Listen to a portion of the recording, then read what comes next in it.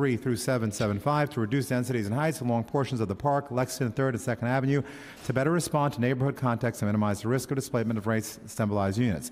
The council is also removing Eugene McCabe Field and a church site from the rezoning area, modifying the non-residential requirements along Park Avenue, and changing the MIH options, removing option 2 and adding the deep affordability option. We'll be voting to modify the Sendero Verde application LU 776 through 782 to restrict the disposition of city-owned land to require that a minimum of 11,450 square feet of lot be devoted to community garden or passive recreation use, and a minimum of an additional 18,000 square feet be devoted to use as a publicly accessible open space.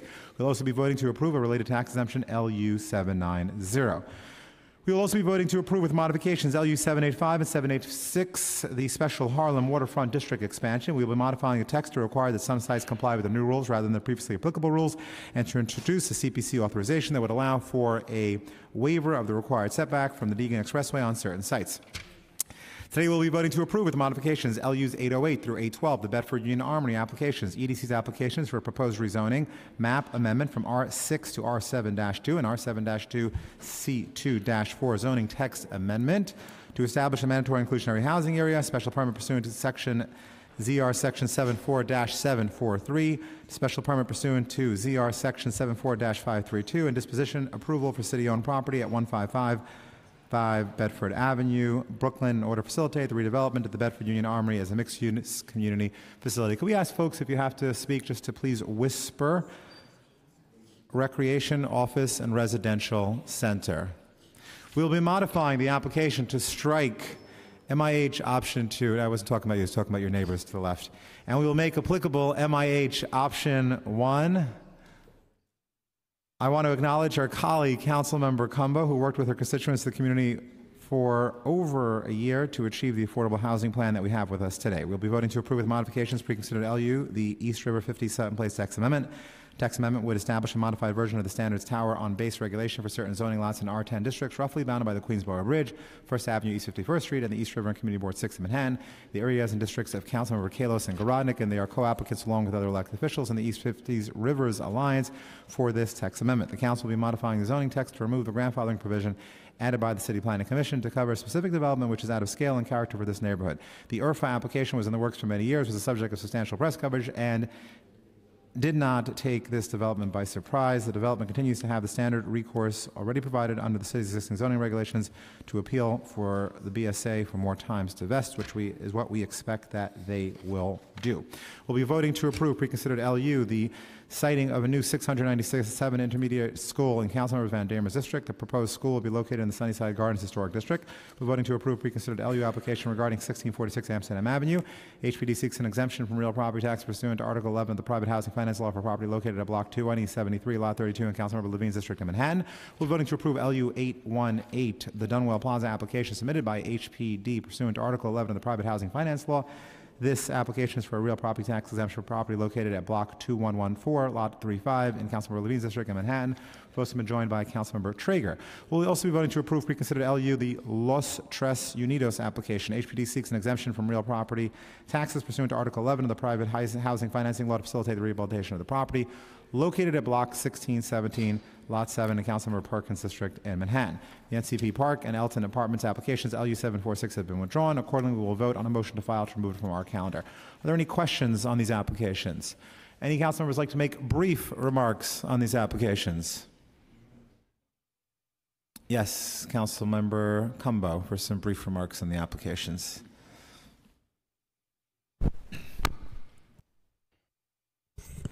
Thank you, Chair Greenfield. I apologize. The remarks are not brief, but they are important. Can the clerk please put up the clock? No, I'm joking. For more than 6 years, the Crown Heights community has discussed and debated what to do with the Bedford Union Armory. I was proud to be there with Congressman Major Owens when this idea was first conceived of. Discussions originally centered on a goal of a state-of-the-art indoor recreation center. At the start, housing was seen as secondary to this goal and was primarily included in the project as a way to defund the recreation center.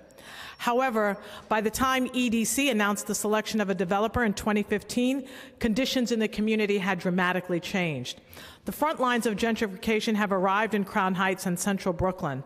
Since 2010, the average rent in Crown Heights has increased by over 20%, and for many, it has doubled and tripled. Market rent rates are now far outreaching longtime residents who built and sustained this community. My family, who has now lived in the community for over 5 generations, are amongst them. Many of those in rent-stabilized apartments are facing pressure and harassment from new landlords. Development on affordable housing on public land is one of the most important tools we have to address the affordable housing crisis. And the Bedford Union Armory project is one of the most significant pieces of public land we have left in Crown Heights. Throughout this ULURP process, I have repeatedly stated that development at the Armory must focus on helping Crown Heights ease the impacts of rising rents and gentrification. I promised to reject any proposal that included market rate condominiums and failed to provide a majority of apartments at rents that are truly affordable to the Crown Heights community. Today, I am proud that we have revised the Bedford Union Armory project that now lives up to the values of the community and what I have fought so hard to achieve. I want to take a few moments to go through some of the original aspects of the project and how we've improved it. The original proposal included 50% market rate housing, including 48 luxury condominium units. Those 48 luxury condominium units have been completely eliminated. Luxury condominiums have no place on public land. I said it a year ago, and I've continued to say it, and I'm proud to say that we have eliminated all of the luxury condominiums on this project. I'm proud to say that the original project included 67 units at or below 60% AMI, only 67 units. Today, as a result of my negotiations with the administration, pressure from the community and local elected officials, the luxury condominiums not only have been eliminated, but we now have 60% of the units. That represents 250 units will be affordable at the 60% AMI level or below. This is unprecedented. Crown Heights has never seen this level of affordability in decades. So from 67 units, the residents of Crown Heights now have 250 units. 50 units will be affordable at 30% of AMI. This represents low-income housing and deep affordability. 24 units at 40% of AMI, and 24 units at 50% of AMI, and 152 units at 60% of AMI. There will also be a 10% set aside for those coming out of our shelter system into brand new high-quality housing. The community has spoken loud and clear, and together we are collectively addressing the issue of homelessness in our community by creating real permanent affordability. We stood up for real affordability and we won. 250 units at 60% of AMI and below is the most significant new affordable housing project Crown Heights has seen in decades. I also want to, in the interest of time, bring your attention to the Recreation Center. The Bedford Union Armory will also deliver on the original goal of a state-of-the-art indoor recreation center with low-cost community access. The Armory's historic drill shed will be converted into a center with 3 full-size basketball courts, multi-purpose court space for activities like indoor soccer, a 6-lane, 25-meter indoor swimming pool, and fitness rooms. Never before has Central Brooklyn seen a recreational facility of this quality and scale. Growing up in Brooklyn, New York, I remember that these sorts of amenities were things that we had to go very far to achieve. So for the community to have these sorts of amenities right at their front door is really a benefit to the community. As part of the terms of the 99-year ground lease, the developer will be required to provide a baseline of $1.25 million community benefits annually and is incentivized to provide an annual total of up to $1.75 million, which escalates over time. Half of all memberships will be reserved for the local community at a rate of $10 per month and $8 per month for children. This is well below the cost that it is at many community centers and recreational facilities across New York City. Young people will be able to participate in programs like Imagine Swim, and New Heights youth will be able to do affordable basketball programs for our local young people. The Recreation Center at the Armory will bring an amenity to the community that we have lacked for decades and greatly expand the range of low-cost athletic programming available to our youth. I also want to bring your attention to the not-for-profit organizations that will be a part of this. The developer has already reached an agreement with the following local not-for-profits: Brooklyn Community Pride Center, Digital Girl, Ife Tayo Cultural Arts Academy, the James E. Davis Stop the Violence Foundation, New Heights Youth, West Indian American Day Carnival Association, to name a few. And this is going to preserve institutions that have been working in our communities for decades, but have also faced the real challenges that gentrification has brought. On top of this, there will be an additional 24,000 square feet of space available along President Street, where the developer has pledged to work to bring Brooklyn Plaza Medical Center into the project, which will provide an invaluable community health resource for those that are uninsured. This will be a tremendous opportunity for so many who have not been able to experience quality health care in their own community simply because they lacked health insurance. There will also be a community advisory committee that's going to work with the neighborhood as well as the community to make sure that the Bedford Union Armory remains a part of the development and growth of the community and that the community's needs are met. Finally, as it pertains to labor, MWBE, local hiring and procurement, I am confident that the construction process of the Bedford Union Armory will also bring local benefits to Crown Heights. The developer has agreed to provide a living wage to all construction workers on the project and has committed to hosting multiple job fairs in the neighborhood to ensure local residents will have the opportunity to participate. I also want to bring your attention to the fact that under this ULURP process, this very well might be the most dramatic change in affordability that has ever been achieved on a single project. Thanks to the dedicated advocacy of the Crown Heights, the community, the Bedford Armory has been transformed from a project with market rate condominiums and less than 20% of housing units actually affordable to the community to a project that will stay fully in public ownership with 60%. And I'll say it again, 60% at 250 units will be truly affordable and low-income housing to the community. In closing, I just wanted to simply add that this has been a tremendous process. I want to thank all of my colleagues that have worked with me. Negotiating a project during maternity leave is certainly a challenge, and I thank each and every one of you for your leadership, for your dedication. When this project began, many people didn't want to see housing as part of the project. Many people wanted to see 100% affordable housing. Some people wanted a recreational center. Some felt that the recreational center wasn't that important. Some people wanted to see not-for-profit organizations. Others did not. This was an opportunity to hear all voices and to come up with the best solution possible. While everyone is not going to be pleased with the final outcome, it is an example of many different ideas and views coming together in order to benefit the community.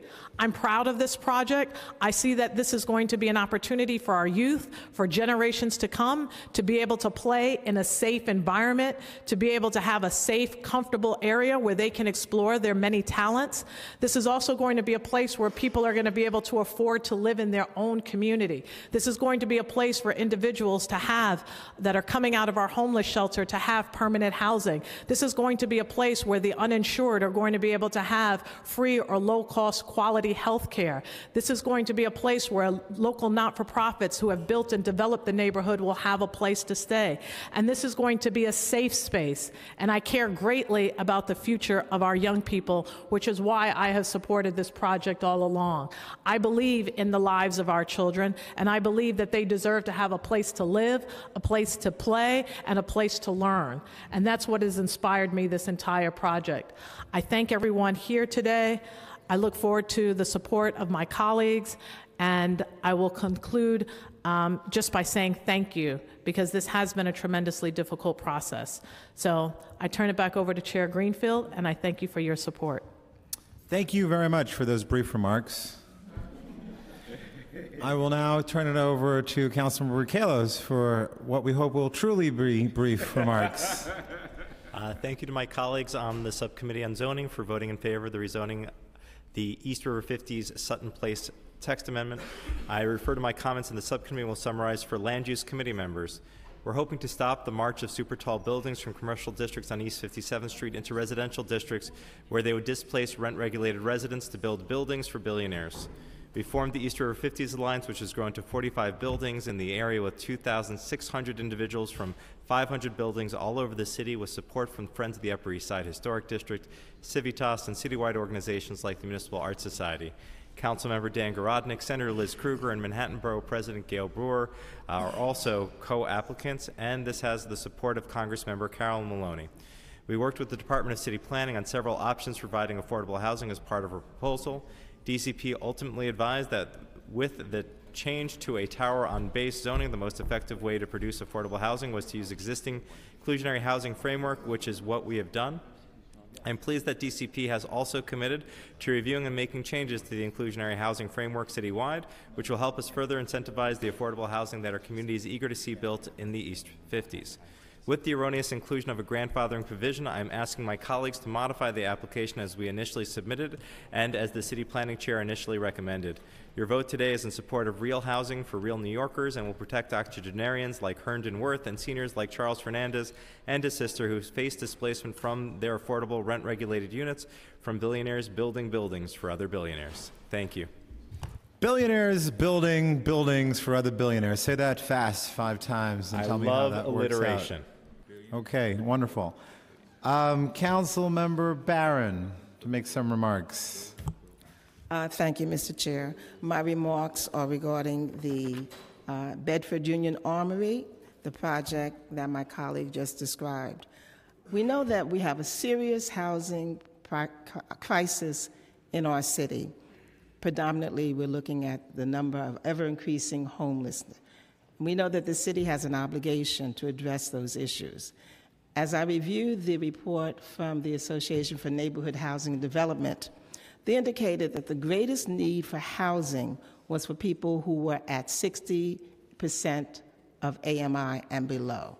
So while we've looked at a number of increase in the housing units, and we see that we have a number that has been increased in this project, to say that nearly half of the units at market rate, namely 40%, to me does not address the issue of bringing housing to most of the city that has a need for housing. So understanding that, and understanding that the communities of Crown Heights, of Bed-Stuy, and of the northern part of East New York are looking to bring in housing for a group of people that differ from the people who presently live there, to me does not address the housing crisis that we face in this city. And for that reason, I will not be able to support this project. I think that until we match where the needs for housing are with the incomes of the people who live in this city, we will not address the housing crisis. Thank you.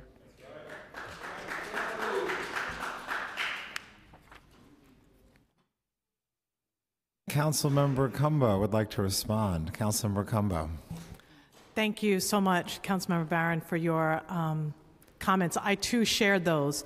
And part of the challenge with this project, unlike many other projects, is that this particular project was formed around a state-of-the-art recreational facility that was going to need income in order to be able to manage the project for the life of the project. And so there were discussions about we could truly achieve the affordability at AMIs of 60 and below for the entire housing portion if we eliminated the recreational facility. Because the recreational facility, in order to provide affordability and accessibility, we had to manage the project by allowing for there still to be 40% at market rate in order to offset for the life of the project the cost to operate the recreational facility, as well as the not-for-profit spaces, as well as the opportunity for Brooklyn Medical Plaza to be a part of the project. If we eliminated all of that, we could have achieved the 100% at 60 AMI and below, but the community spoke loud and clear that a recreational facility is what they thought was most important for this community. And a recreational facility of this caliber has never existed in central Brooklyn before. So I understand your concerns. I understand that of the communities, and while everyone's not going to be in support and favor of every project, as we should not be, I just wanted to address that to provide clarity for the broader audience as well. I thank you for that, Mr. Chair, if I may. I thank you for that, and I understand that. And that's always the argument that is advanced when they talk about increasing affordable housing. Well, Councilmember, if in order to do this, you've got to be able to have a trade-off. And that's the same argument that's being presented for the Brooklyn Bridge development. Well, in order to pay for this affordability and this beautiful Brooklyn Bridge project, you got to have this housing. I don't accept that. I think the city can find other ways to do what its obligation is to meet housing needs of people who are in the greatest need. Respected. Thank you, respected. Okay, any other council members have any other comments or questions? Hearing none, I would like to congratulate the speaker on her significant achievements in rezonings today, including the deeper level of affordability. I want to congratulate Councilmember Cumbo for really an incredible achievement. I think a lot of folks don't realize that when this project first started, the previous council member, state senator, and borough president only asked for one thing, which was to have a recreational center, and here we are several years later. You not only have the rec center, you have guaranteed access to people who are low income, and you have 60% of those units will be at 60% of AMI or below, which means that it will not be for, the max will be for families who are making $57,000 a year. That is the maximum income, and it will go all the way down to families who are making as little as $20-something thousand a year. So that's a significant achievement, and we congratulate you. And finally, I want to congratulate Councilmember Kalos and Gorodnik, and especially Councilmember Kalos, for his fortitude and his perseverance. I'm sure there's going to be a book in here somewhere, or at least you can check it out on his Twitter handle, @BenKalos, the saga of how he got this done. And it was a significant achievement, and it was really very well done community organizing to get to this space as well, and congratulations as well. With that, I now call a vote in accordance with the recommendation of the subcommittees and with the support of the local council members to approve reconsidered LU 697 Seat Intermediate School, LU 818, the Dunwell Plaza tax exemption, reconsidered LU 1646 Amsterdam Plaza and Los Tres Unidos tax exemptions, as well as LU 790, the Sendero Verde tax exemption, and to approve with the modifications that I have described the Bedford Union Armory, LUs 808 through 812, reconsidered LU East River 50 Sutton Place, LU 773 through 775, the East Harlem neighborhood rezoning, LU 776 through 782, Sendero Verde, and LU 785 through 786, the Special Harlem River Waterfront District, and to file the withdrawn application for the NCP Park and Elton Apartments, LU 746. Will the clerk please call the roll? William Martin, Committee Clerk. Roll call vote, Committee on Land Use. All items are coupled. Chair Greenfield. I vote aye on all. Levin. Permission to explain my vote? Sure. Thank you very much, Mr. Chair. I just wanted to take a brief moment. I want to congratulate Councilmembers Kalos and Gorodnik, but I especially want to acknowledge my colleague, Lori Cumbo, my colleague and friend.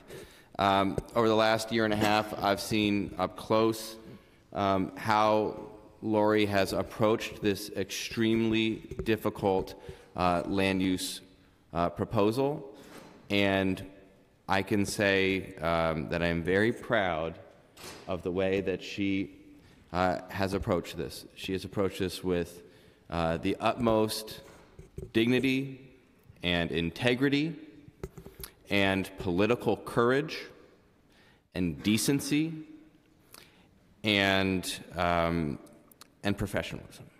And every step of the way, she was conscientious of all sides of the argument and seeking the best solution and holding to her deeply held positions and not compromising where it mattered and making sure that she was listening to all sides and getting to a excellent outcome. And I just want to be on the record saying how proud I am to call Lori a colleague and a friend, and how proud I am of her throughout this process. And with that, I vote aye on all. Thank you.